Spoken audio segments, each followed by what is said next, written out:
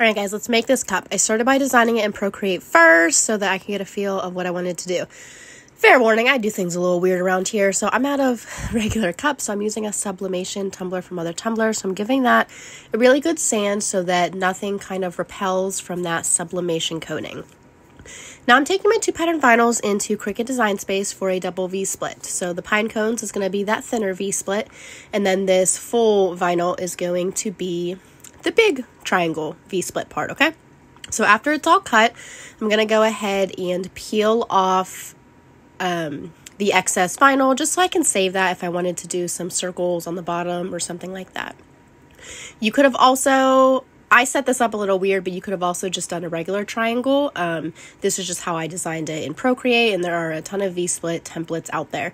Typically, when I do tumblers, I like to add my vinyl at the very end, but I didn't want to mess up any of my line work where the vinyl meets the glitter because I don't typically do the double V-splits like this, so I'm applying my vinyl first. I like to kind of cut it so that it's a little easier to place, and no, I don't use transfer tape. I think it is a lot easier for me to just apply it with my hands. That way I don't get as many bubbles or creases. But if you wanted to use transfer tape, that's totally fine.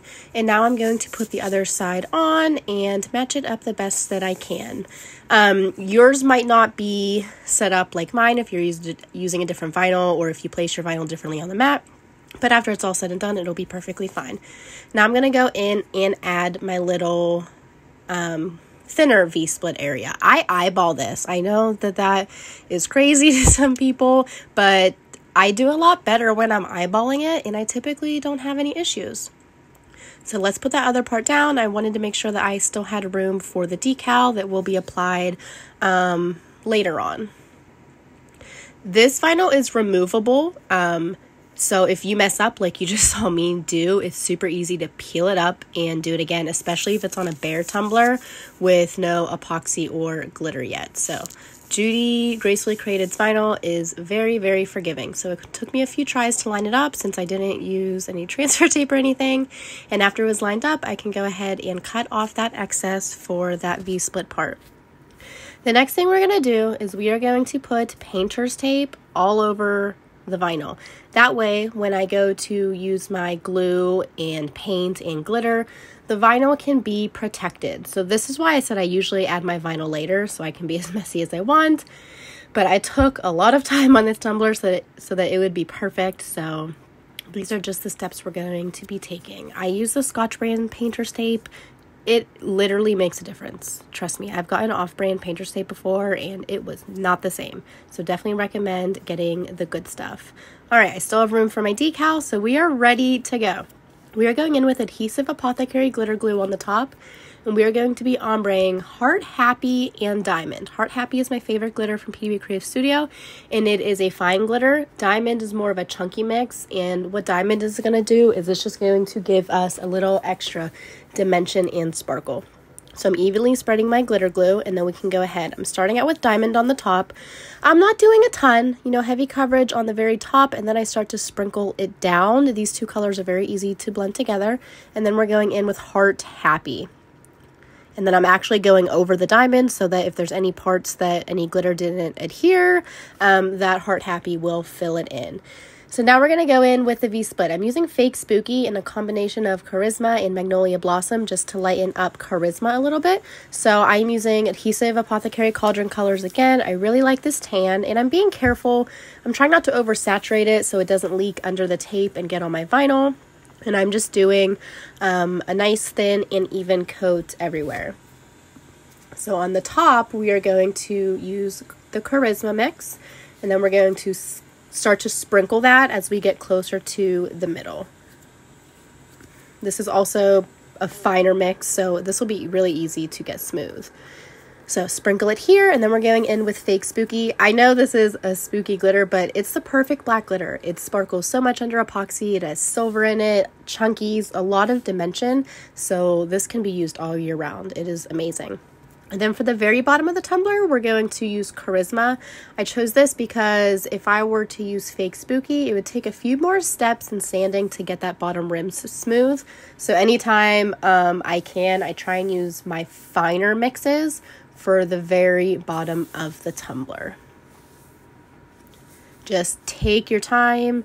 Try not to get paint on your vinyl. It's okay if you get glitter on your vinyl because you'll be able to just wipe it away really easily. Sorry, I had to get my glitter back in the cup and all that. So here is the Charisma mix, and that was super easy to do. Now I'm going to peel off all the tape. This part always takes me quite a few minutes because my tape never just peels. Like, I never get the satisfying tape peel literally ever in my life. But after a few minutes, I get it, and I'm not worried about those white parts showing because we're going to be adding some textured striping vinyl later on after the cup is smooth, so there was no reason that I had to get all of those lines perfect. So now I'm going to let my glitter dry for about 30 minutes, and then we need to take the proper steps to seal this in. If I were to just epoxy this right now, that glitter would rub everywhere, and we don't want that. So while it is drying, I'm taking the time to kind of swipe away any glitter that landed on my vinyl. You can use a dry paintbrush or just a baby wipe. I just used my finger. Here it is. Look how magical. So here I am taking a very tiny paintbrush and kind of swiping away some parts, and then I realized my paintbrush was dirty, and I was like, oh my gosh, I totally almost messed up this whole cup. Just make sure you clean up your vinyl as much as you can, and you will be fine. Long pause. You guys know I always have like the long awkward pauses. Sometimes I actually like to get some painter's tape and put it along my edges, and it'll pull up that glitter. So now I'm going to start by sealing off my whole tumbler with a spray adhesive. I know it's a spray adhesive, but it has a really strong bond, and I use this to seal my glitter religiously. It is literally the best. So I'm trying to angle it right so that when I spray it, the glitter doesn't like swish onto the vinyl.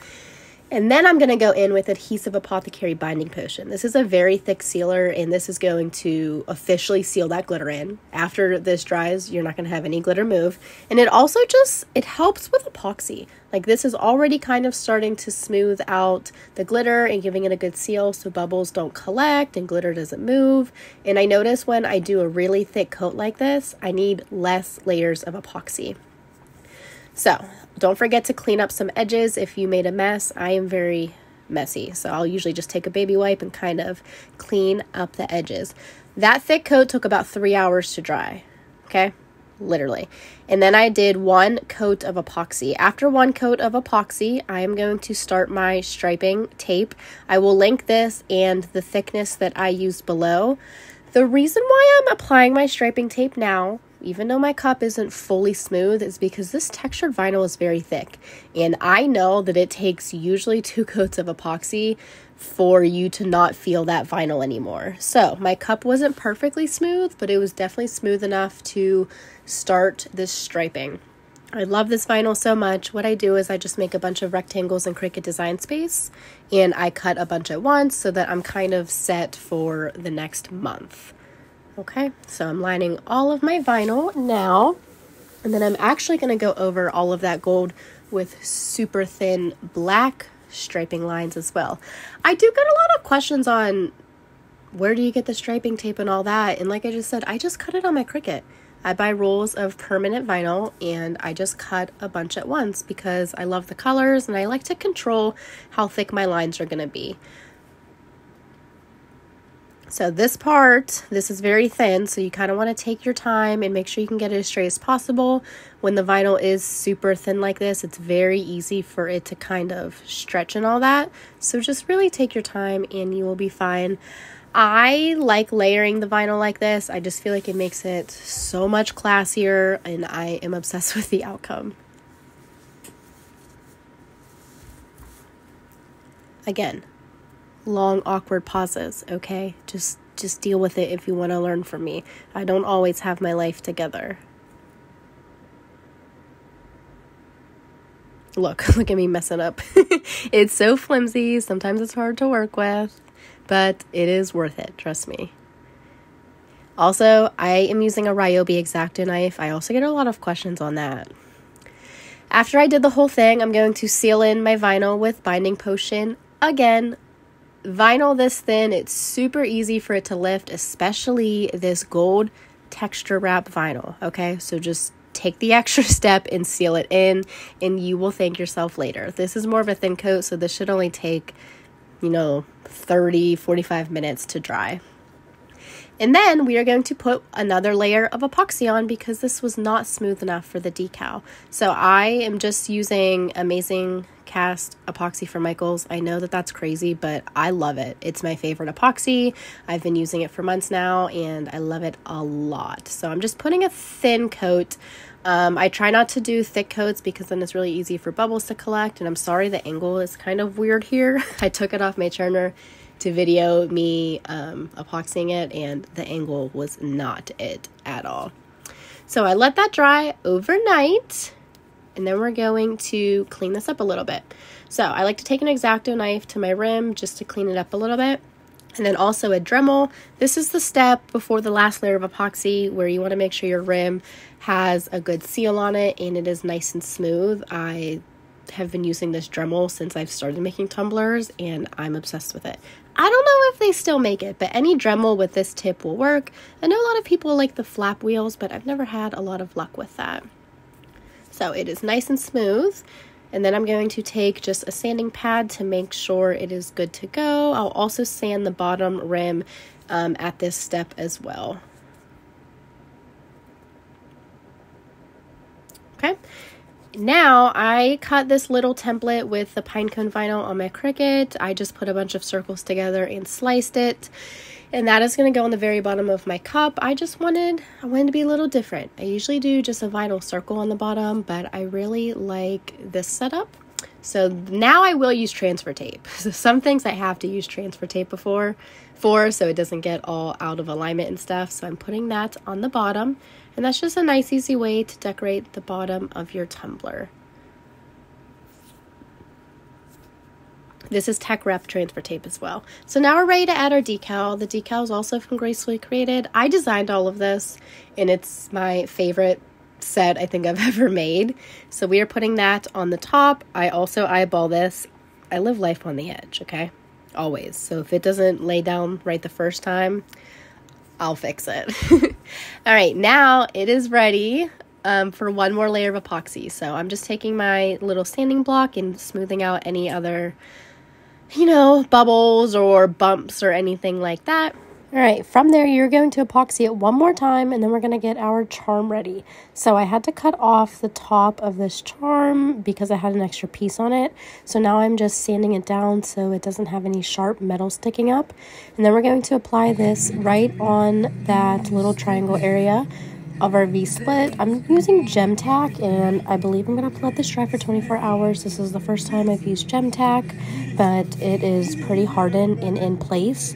And then after it dried for about an hour, I was able to apply the little charm. So this part is magnetic, so you could actually just pull up the top half of it and then apply your charm and stick it back. And this also makes it really easy to wash. So if you guys have any questions, let me know. Make sure to do the charm part after your final layer of epoxy, okay? And then you are good to go, and let me know if you guys make this too.